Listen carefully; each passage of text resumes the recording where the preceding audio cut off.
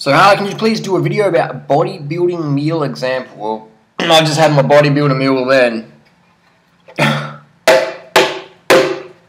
had probably about 22 bananas in there. Now, when you have a banana, let me get this banana down here. When you have bananas, you've got to make sure they're ripe and spotty, alright? It's got to have a bit of spots in there.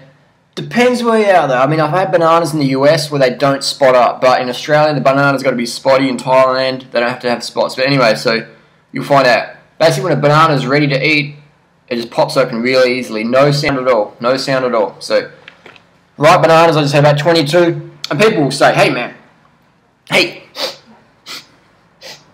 you gotta have protein. You gotta have the bloating. You gotta buy my whey bloating powder. Well, I disagree, man.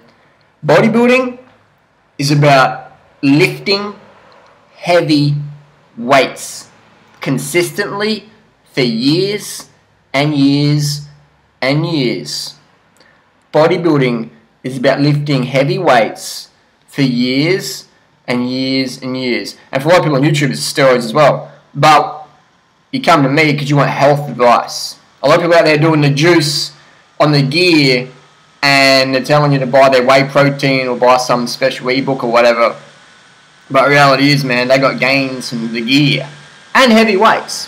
But when you're on the gear, when you're microdosing synthol, it's fucking easy to get size. You microdose synthol in your pecs, your lats, your traps, your shoulders, your delts, biceps, triceps.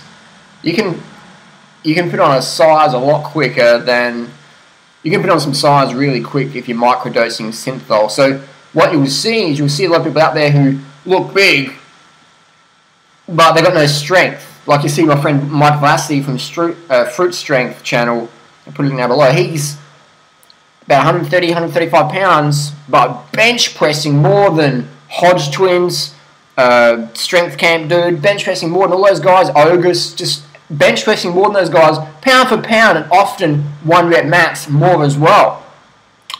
But how does he do it? And he's sort of, he doesn't look as big as those guys. Well, Mike is not on any juice or taking creatine or things that puff up and give you fake muscle. That's the difference between bodybuilders generally and strong guys is fake muscle. Microdosing synthol or things like that. And everyone knows what synthol does if you take a lot of it. But if you microdose it, you can get some legendary aesthetics there. So a lot of legends of aesthetics out there microdosing certain things. So it doesn't make them bad people. So a bodybuilding meal example though is whatever you want to eat, as long as it's got enough carbohydrates so you can lift the weights. But don't get suckered in and think that it's the little creatine or whatever. That gives you a bit of an effect, but it's the steroids, man, that give you that real. So do you want to look like a steroid user or do you want to be more natural? It depends, So you got to ask yourself, or do you want to have fake muscle? You want to have fake muscle, or like synthol and stuff, and creatine and puff, or do you want to have explosive strength, like my friend Mike? You got to ask yourself what you want. So bodybuilding meal example is, it doesn't matter what you eat, man, because my mum, she eats the same as, TNW or all those guys. She eats the same as them, but she's fat and overweight and out of shape. I still love her, but so people would say, oh, you got to eat meat to build muscle. It's such fucking bullshit. You got to lift heavy weights, man. And so many guys out there spend time going, oh, what's the best program to do? And meanwhile, they're not doing any training. They're not lifting any weights. For years and years, they're like, oh, I'm studying on what's the best routine to do. I'm like, dude, just buy a fucking bench press off eBay for $50 or Craigslist and start training. Do 5 sets of bench, 8 to 12 reps, 2 minutes recovery. Do that twice a week. Just do that, man, for years and years and years, and you'll get gains. You get gains in strength and size. But if you want the steroid effect, man, then yeah, you got to get on the gear.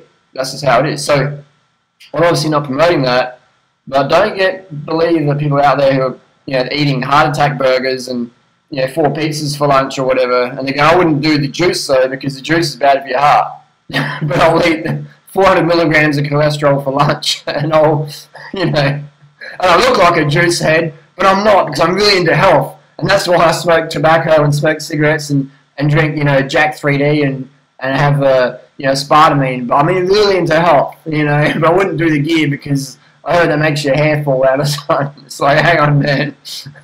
There's plenty of people out there with gyno, and they don't do videos because, well, they don't do videos. Their nipples exposed because the gyno is so evident. It gives it away. That's why they do, like, someone will do like a transformation video, you know, at certain times of the year or whatever, but the rest of the year they're always wearing a singlet on because the gyno is self-evident. And again, it doesn't make anyone bad people, but I think what we need is clarification in this fitness world of what people are actually doing. So don't get thinking, oh, what's the ultimate bodybuilding meal? Because it doesn't really matter. If you get enough, you're getting 3,000 calories a day plus, and you're lifting heavy weights, you're going to put on the muscle. But you're not going to look like a juice head, man, unless you're on the juice. Simple as that. So thanks for watching. Post your comments and questions down below. Train smart, train consistent, be patient. Easy.